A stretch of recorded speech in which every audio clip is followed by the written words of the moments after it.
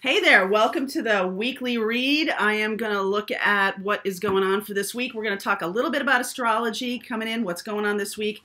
Also on Wednesday, if you want to take this a little step further, I do a members only reading about the energies of the week, astrological happenings, things like that. So Wednesday, if you want to join the channel, we do all zodiac around that. So specific to you, that's what we're going to look at on Wednesday. But right now, let's look at what's going on for everybody. I'm using the Empathic Oracle deck today. Definitely feeling lots of, I'm going to say Kundalini energy, for lack of a better word. I definitely have felt the energies this week, or this weekend, of crown chakras being upgraded. Not really for the faint of heart. I mean, it was a little painful, you know, lots of pressure, feeling a lot of pressure, almost like, you know, on my energy, but in a way that was like, okay, I'm trying to open you up more, right? Like a little bit like that, right, Charlie? Yeah. So let's see where we go here. I will talk about Saturn and Uranus being in a square, which is essentially creating tension. The reason this is really important to me to talk about is that this is really about 2021. It's not about 1 week out of a year, because this is going to happen 3 times over the course of this coming year. So like first act, second act, third act, very much so. June, and then I think it's December, November, December that the third time happened. So it's all about 2021, totally, man. So if you want to check out the live reading on Wednesday, we'll do more of those kinds of things where we're intersecting astrology and tarot. As you know, I'm doing that more and more. So if you like the content I create, please like, subscribe, and share. Helps it like kind of get seen in other quadrants other than my own little corner of the internet. Gets it seen in a bigger way. Okay, thank you in advance. So let's see where we go. What is going to be going on for this week? Any particular zodiac signs that do show up, I will call them out, and I will do a little extended version if you want to go deeper. All right, adversity. Have been feeling that. Adversity. Mountains. If your crown chakra has been feeling a lot of pressure, it's because there's something bigger for you, okay? And if you're feeling right now the square of Saturn and Uranus, Saturn is about tradition and Uranus is about busting through traditions, okay? Stuck, right? Busting through that energy. It can feel a little stuck. It can feel that way, but I almost feel like it's mostly that way because you've achieved so much already that it's like, now I got to climb that thing.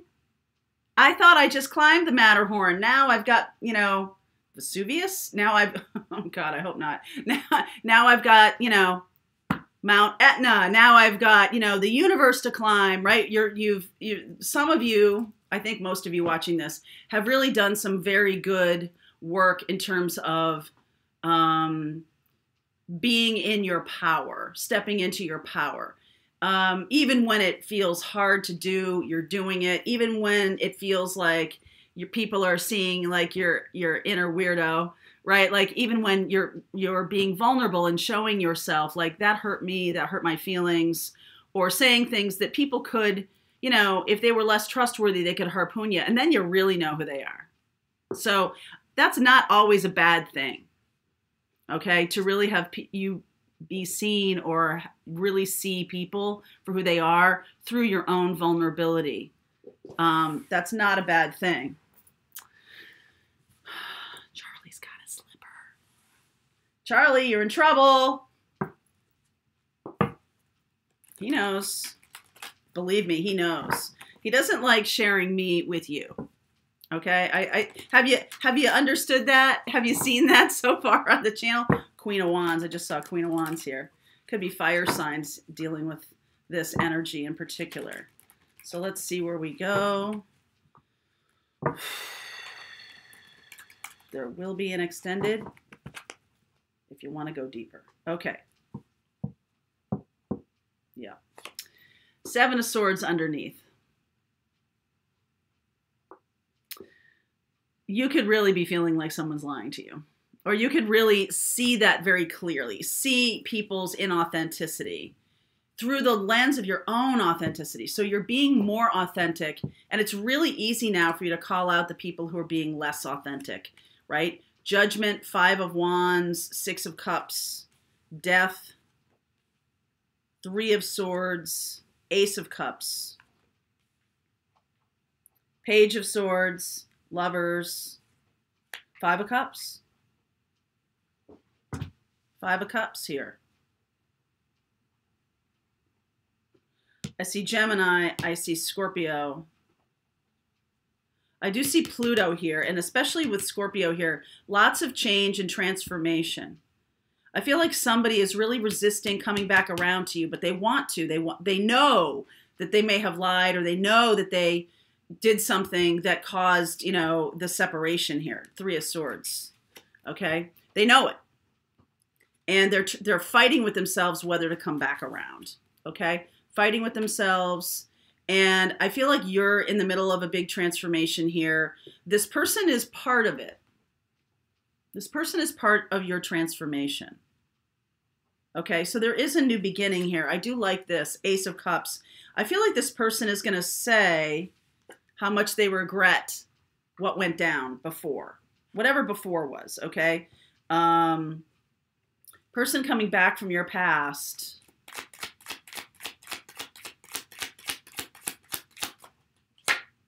Knight of Wands, could be a Sag. Remember I said the fire sign. Sag, Eight of Pentacles, Sag, Virgo, Hermit, Queen of Wands. There she is. Remember I saw that during the shuffle. Okay.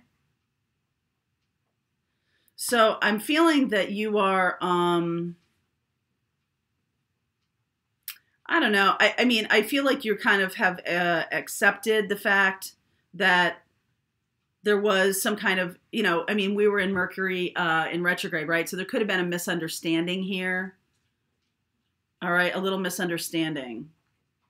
And you might have taken a person for a player when I feel like they're not. I feel like they might have exuded that energy just to like protect themselves. All right, protect themselves from vulnerability. All right, there's something here. Plutonic energy, Pluto with Judgment and Death, is very transformational on a deep level. It's not just like, oh, I'm going to put on a new sweater. It's like, no, you're changing from the inside. Okay, something like that. There is this Ace of Cups and the Page of Swords. So I do feel like even if you were hurt by this person's lying or miscommunication, let's say, I do feel like there is a chance here because some of the cups are still upright. Okay, some of the cups are still upright. And actually in this deck, you see how there's two cups over here. Then there's these two cups knocked over. And then there's an Ace of Cups. This is almost like the Four of Cups where, you know, the universe is trying to bring in this Ace of Cups. And, you know, you may not be seeing it, may totally be focused on the two that are spilled. But the two, so it's not the Three of Cups. It's not, the Three of Cups aren't sitting there together. The Ace of Cups is not being seen. The Two of Cups is something that is still upright. So there's still some hope here. Okay, and there's hope for change with this Plutonic energy. So with Mercury going direct on the 20th, right? So when Mercury goes stationary, that's super powerful. It's a moment of real, true transformation here, I believe, especially in terms of your communication. Because the new message is coming in here.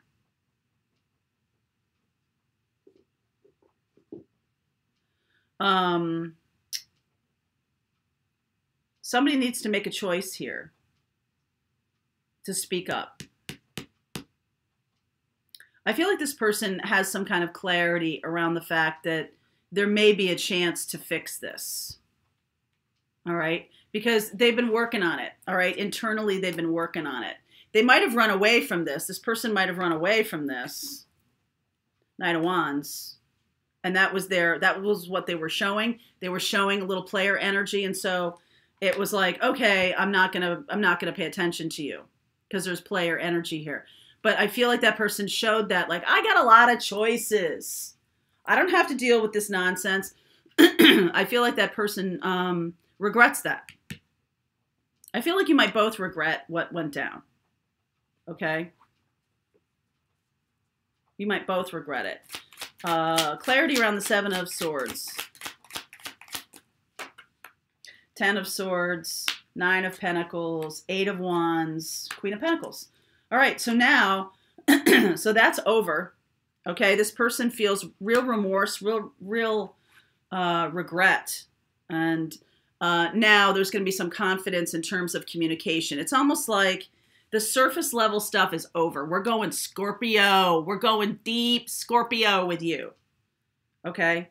And Scorpio is like, you've got to prove you're trustworthy. And so this was some kind of like cosmic test or something that if a person can fuck up and come back and own it, then there's something to work on. Okay? They're going to need to own it though. All right. If you're the one who was hurt by this person, by their player attitude, or by just like, hey, taking it very lightly, taking the situation very lightly, or running away from a situation. If you're the one who was, hurt by them lying, okay, if they did something that you considered to be a lie, and that meant the ending of this whole thing, I do think that there is a decision being made to reconnect. Okay? So a little more about the Saturn and the Uranus square this week. Happens on the 17th. And that a square is about tension because change needs to happen. Change doesn't happen when everybody's like fat, happy, cool, awesome, this is great. No change happens. Like, why? You want to stay in that energy. You want to stay in the comfortableness of that energy. Change can only really happen if there's uncomfortableness. If you're uncomfortable with what happened, okay, with how that went down, if you're uncomfortable with being seen as a liar or something like that, this person could be very uncomfortable with that, okay? Because they don't see themselves that way at all. Hermit. And they've really learned a lesson from this, okay? They really have. Because I feel like you are somebody special to them. And so they might have taken it very lightly and not realized how seriously you took it. Virgo, Scorpio, Gemini, Sag. Look at those. I'm going to keep going with this and look at that. So,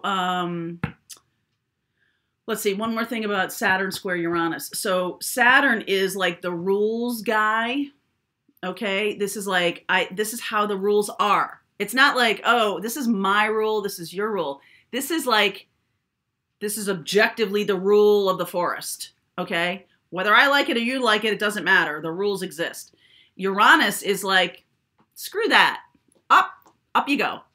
So I feel like you guys could be making new rules for this relationship. You could be deciding that whatever went down, there was a reason for the miscommunication. There was a real reason for it. Okay, so don't dismiss it as like, oh, I just screwed up and I'm sorry. That's fine. Okay, because apologies can be one of the things this person needs to learn how to do.